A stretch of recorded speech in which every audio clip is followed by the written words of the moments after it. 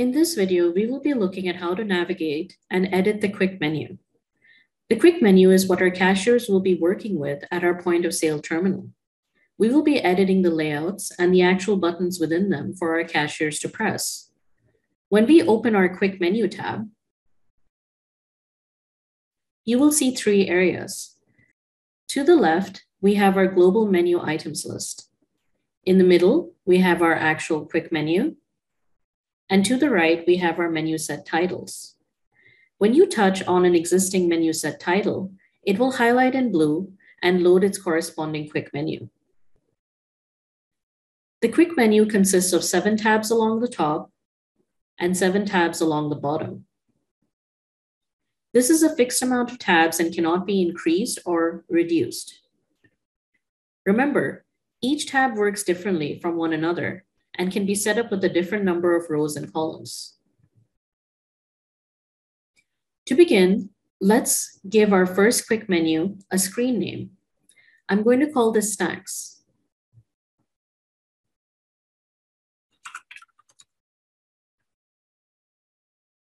The way we name our tab Snacks is how our cashier will know which quick menu to pick when they're processing a snack transaction. In our screen, we can see our rows are set to 7 and our columns are set to 7, creating a 7 by 7 grid.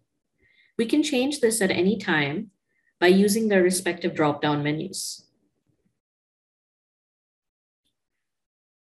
Remember, the number of rows and columns that you have affect the size of the buttons for the cashier to press, as well as the text that appears on the button itself. When working with the quick menu, it is recommended to give yourself a lot of space to work with before finalizing your rows and columns. Let's now add a menu item to our quick menu. We're going to add some items to our snacks screen. To do so, simply click and drag from the global menu items list and drop onto a quick menu button you want it assigned to.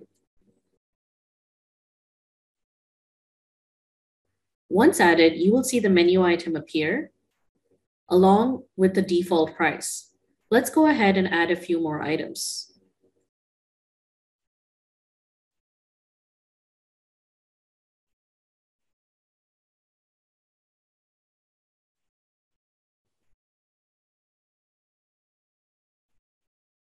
Now we can make changes to the appearance of these quick buttons.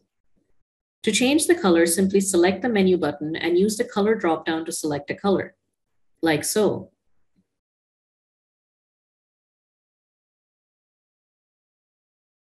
It is recommended to use light pastel-like colors so that the buttons are clear and easy to read for the cashier, as the text on the button will always appear in a black font color. To highlight and select multiple menu buttons at once, simply click and drag your mouse over the menu buttons. You can do this in straight lines like this, or even in unique patterns like this. This way, we can set the color of multiple menu buttons at once.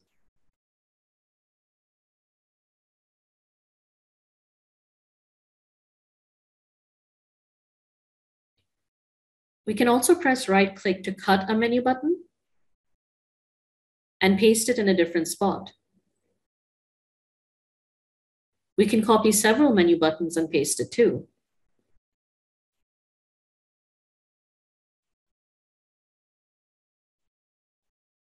We can also copy and paste items into a different tab.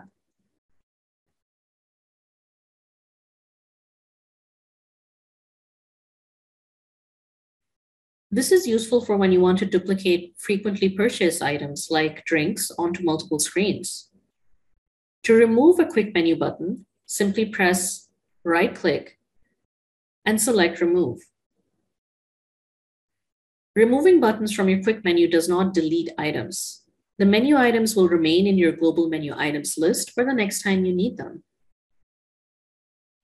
If there's ever a need to go back to the menu item details from our quick menu, we can also right-click on a quick menu button to find the item. The system will automatically expand the division, group, and category of the menu item and point us on top of it. Let me clean up this screen a little bit.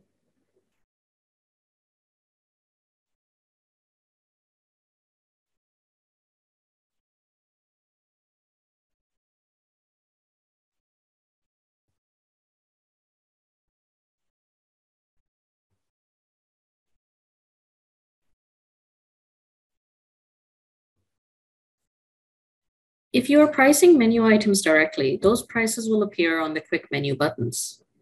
If you're using price levels to set pricing based on your individual location or who the pricing would affect, like an employee price level, for example, then you can use the price levels drop-down menu over here to show the correct prices on your quick menu buttons according to the appropriate price level that you select.